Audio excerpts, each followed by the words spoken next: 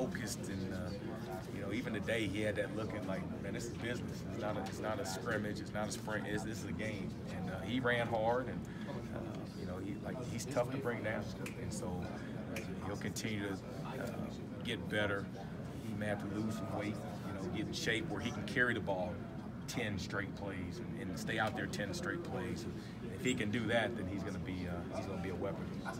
With no JD, no Stanley today, I guess, how'd you feel your young receivers kind of maybe taking roles that maybe they haven't played in before? I thought they played well. I thought McQuitty did a good job. First play of the game, they threw a go route to him, made a big play there. Now we had called it back illegal formation.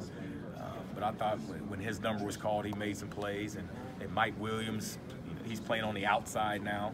And when he started spring, he was on the inside. Now he's playing more outside. And he made some plays on the perimeter, created a pass interference call with his speed.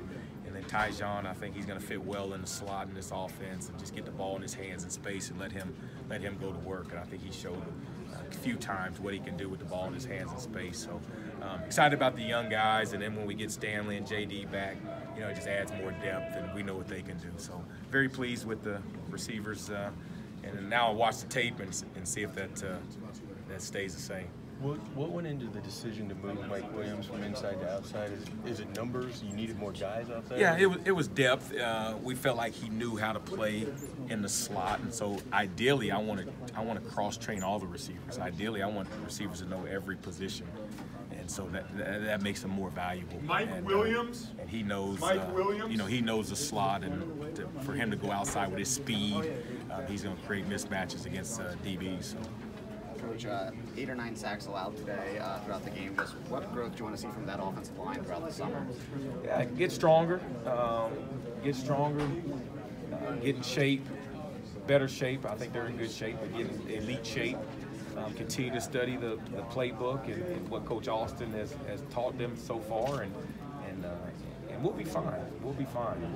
We're going to scheme each game. We're going to scheme up where we put them in position to be successful. So as an entire team, we just got to get stronger, get faster, get in better shape, and really grind this summer. And so when we start fall camp, we don't skip a beat. Was that two more guys in terms of atmosphere? Is that what you hope you'd see today? Man, that's special. That's special. And that's when you think about Nebraska and hear about it, the consecutive sellouts. I mean, it's special. I don't know if I've been a part. I was telling some of my players that played in the Rose Bowl, and we didn't have 90,000, 86,000 at the Rose Bowl, and this is a spring game. So it shows you how passionate the fan base is, it shows you how much they care, and how much we need to care, and how much we need to go out there and represent Nebraska, represent the state. And I think the guys did a good job. Took the first step today in doing so.